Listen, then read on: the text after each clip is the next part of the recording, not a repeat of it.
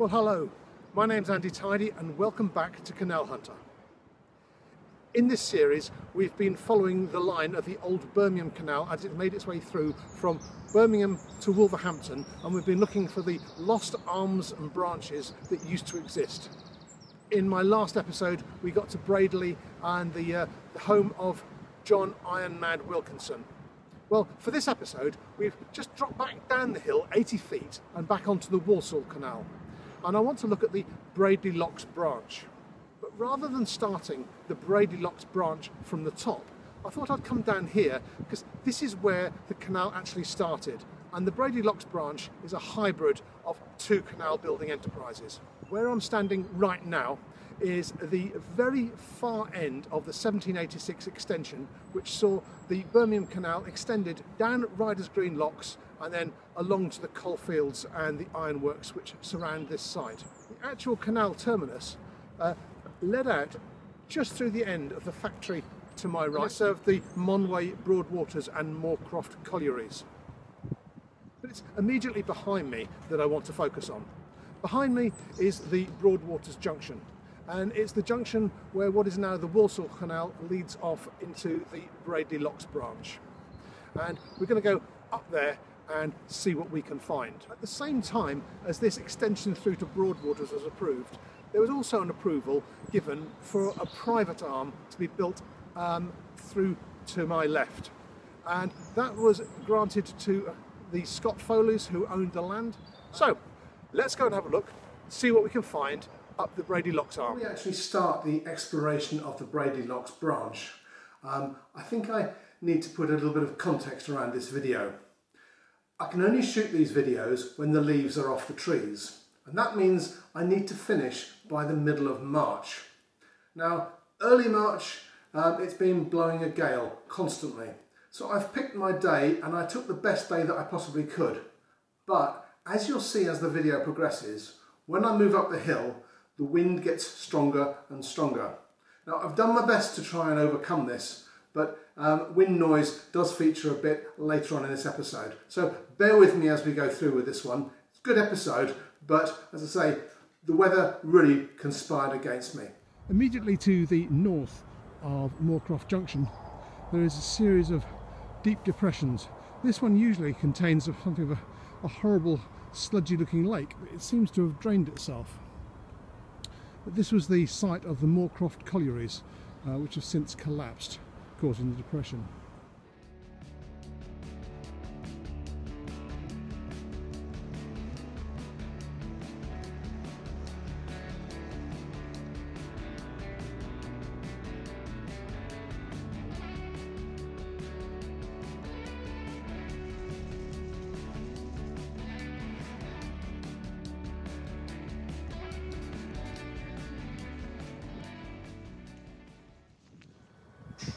This is a continuation of the Scott Foley arm. As you can see, it's still in water. Rather doubtful you could get a boat anywhere near this, but nonetheless, still a very recognisable canal. We've now arrived at the bottom of the first lock flight created by Scott Foleys. As you can see, there's one partial lock remaining immediately in front of me, and another one just a little bit further beyond.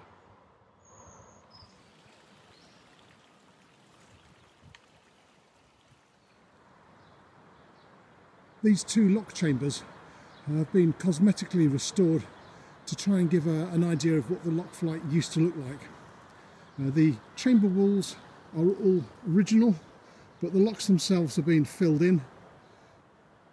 But as far as I can see, they've just been filled in with rubble, so excavating them would be a pretty simple job. Here above the first lock, not only do you have the storm drain which remains in place, you can also have great access to the sluices, and you can see that's where the water used to go through one side.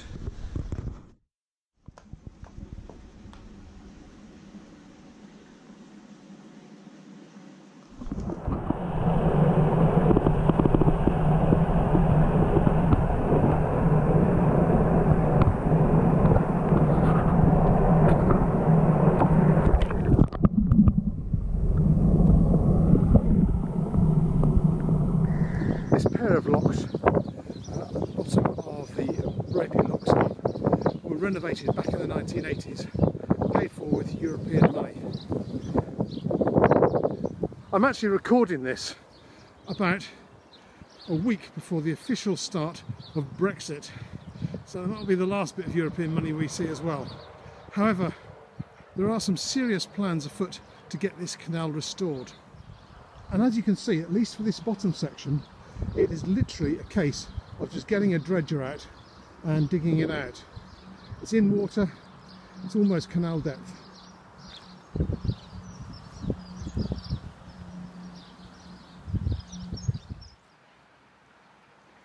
We're now standing underneath the Bilston Turnpike Road. And as you can see, the outline of the canal arch is very clear. You can even see a slight arch in the brickwork above. Immediately behind me, you've got the Bilston Road Bridge, which was the original turnpike for the area. The canal was built up to this point in 1800, and it then spread out into a number of basins. Immediately beyond the Bilston Road, the third lock existed, pretty much under where you can see a manhole cover beyond the bikes. And then there was an arm which ran off in a northerly kind of direction in this ditch here.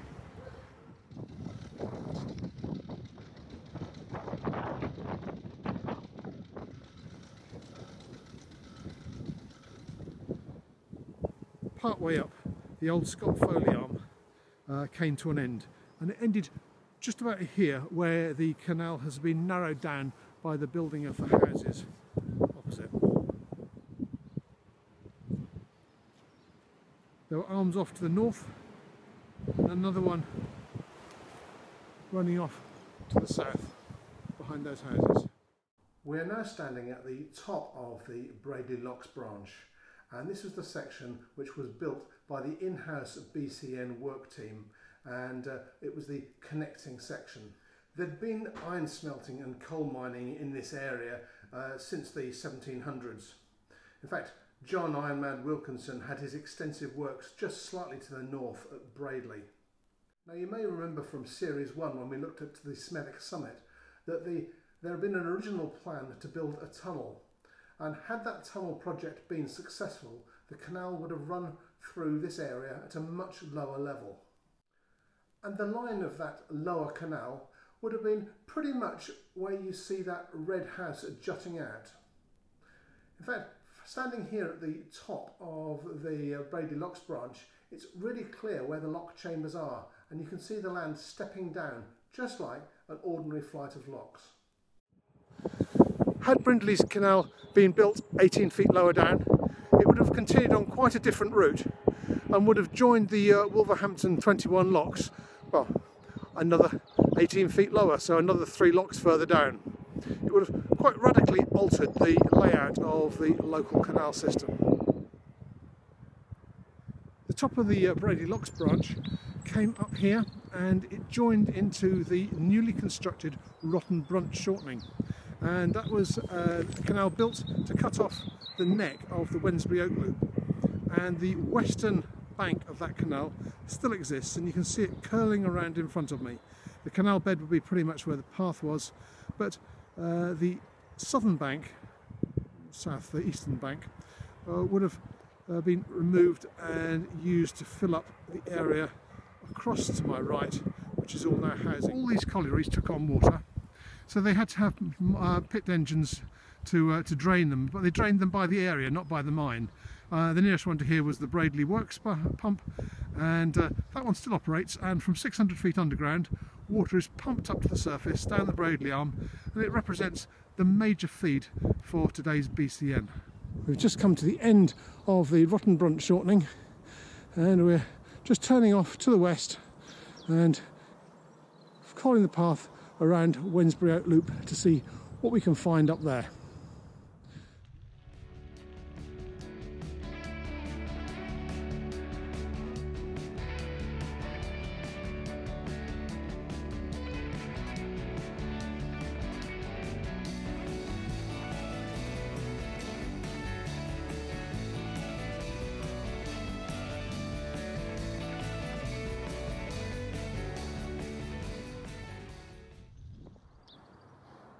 Out here on the periphery of Weddell Wynd, the line of the canal is actually amazingly obvious. You can see one bank here, canal bed dipping down, then up the far side. We're now at the very far end of the Wednesbury Oak Loop on Weddell Wynd, and we're on Batman's Lane. And there's a bridge right in front of me that spanned an arm of the canal, and the arm of the canal followed across behind the building over there, and these arms were built to reach the Wednesbury Oak and Wensfield collieries.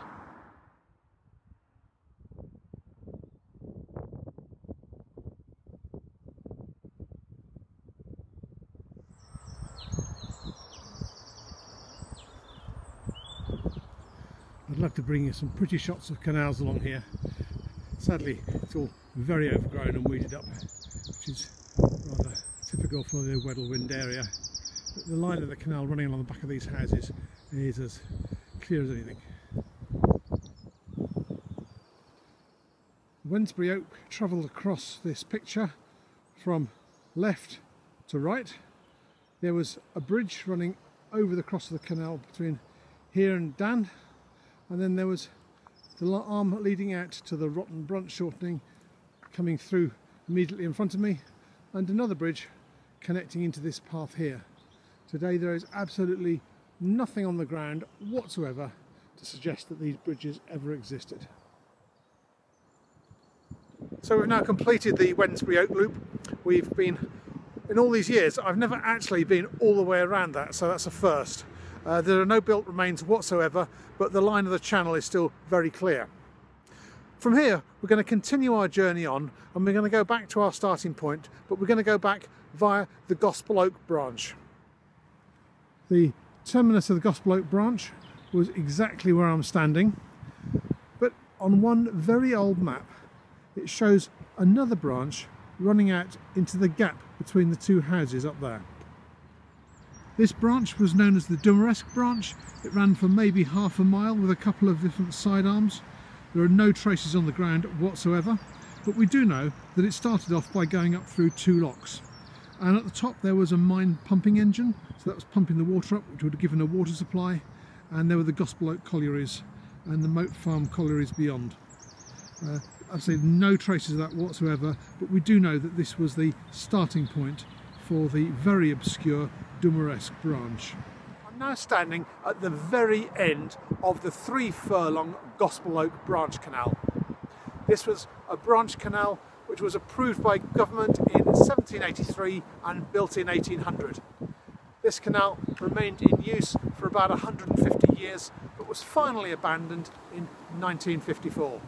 Since then it's been filled in, but it's been quite lovingly preserved as a linear park, and if a canal has to end its days not in water, this is probably a pretty good way to go. The park is well cared for, it's got gym equipment on it, it's got a good well-surfaced path, and it's in sharp contrast to the area around Weddell Wynd where the Wednesbury Oak Loop goes, which is covered in rubbish and filth. So, thumbs up for the Gospel Oak branch. Now, curiously enough, the terminal basin just behind me is barely 300, maybe 400 yards from one of the branches of the old Scott Foley branch. And there were plans when they wanted to build another through route to use this, the Gospel Oak branch, as the main through route, and then build the locks up the end and onto the Wolverhampton Level. So from here we're going to ride our way down the Gospel Oak branch. It's pretty devoid of any built structures whatsoever, but we'll ride it through. It'll be one of my classic GoPro moments, and you might have noticed that new for this episode, I've actually got a GoPro. Up till now I've been making do with my trusty iPhone, and I've been holding it in front of me, and it doesn't really do the job. So I've invested in a bit of kit, and here's the new one. Pretty good. GoPro 5, image stabilisation, hours and hours of video, and a decent battery life. So hopefully you'll see the standard of pictures improve. So let's take the GoPro and go on down to the Walsall Canal.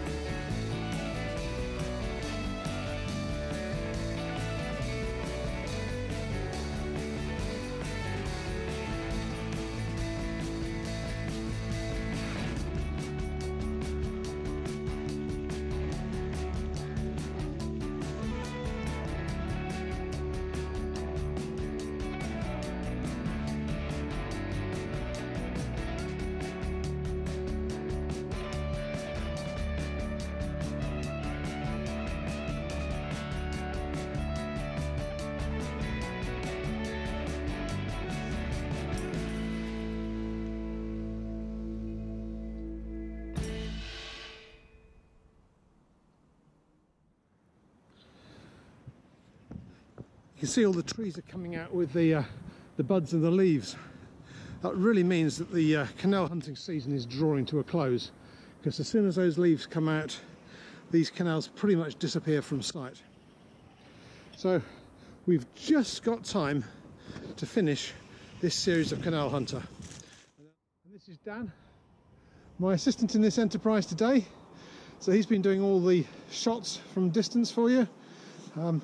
So thank you, Dan. And here we come to Wiggins Mill Pool and the junction with the Gospel Oak Branch and the Walsall Canal. Immediately opposite the entrance to the Gospel Oak Branch, there is the Lee Brook interchange basin.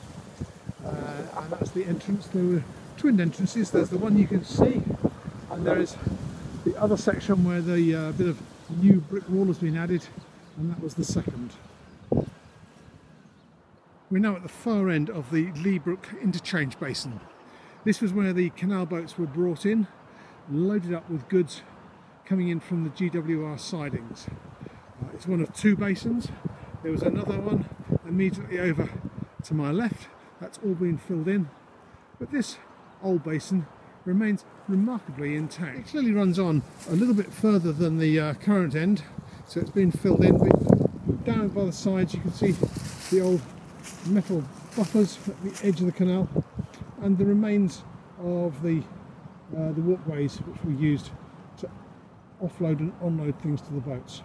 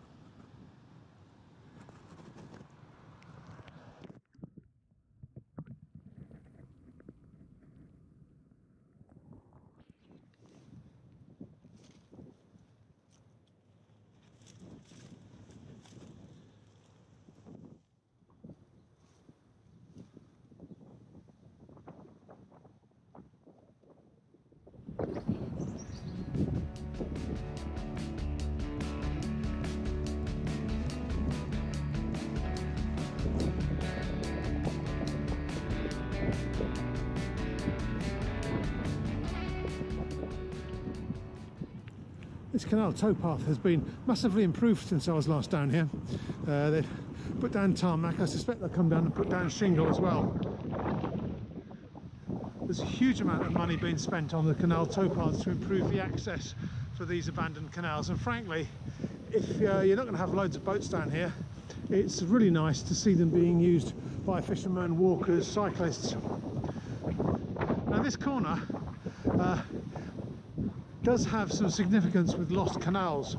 Although there's no trace of it, coming off this slightly widened section, the Monway branch disappeared off into there. I did once say in a Waterways World article that the Monway branch was utterly lost until one of their cartographers did a scout around and discovered Monway Street or Monway Avenue out beyond the railways. So there you go, I'm not infallible. He found a little trace of the Monway arm. Even if it wasn't canal, it was nonetheless a reference to Monway. So this is the end of this episode of Canal Hunter. I'm halfway between the end of the Gospel Oak branch and the Bradley branch, and this area between the two was redeveloped in the 1980s. It's been well and truly trashed by the local vandals since then, and you'll very rarely find a boat moored up here. In fact, there aren't even any mooring rings. But a couple of times a year, the Birmingham Canal Navigations Society run their explorer cruises. And when they do, 25 or 30 boats will come in here, 2 or 3 abreast, and they will follow exactly the same route as we do on foot, and they will walk up to the CRT Lockgate factory at Bradley, around to the Gospel Oak pub, and then back down to their boat. If ever you fancy coming to explore the northern reaches of the BCN, but you're rather nervous, get in touch with the Birmingham Canal Navigations Society, find out when one of their explorer cruises is running. One of the experienced guides will come out with you, they'll show you where to go, and there's always safety in numbers. So you can be quite sure you're going to come out of this area unscathed. The Bradley Locks branch has an active interest group wanting to restore it. It's mainly led by the Nature Conservancy people.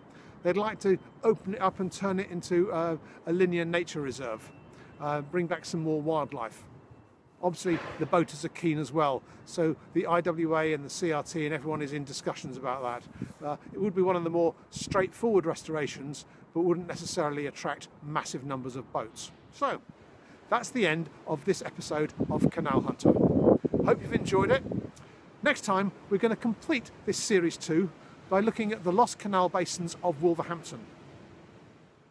So, goodbye from the Bradley Locks branch and happy hunting.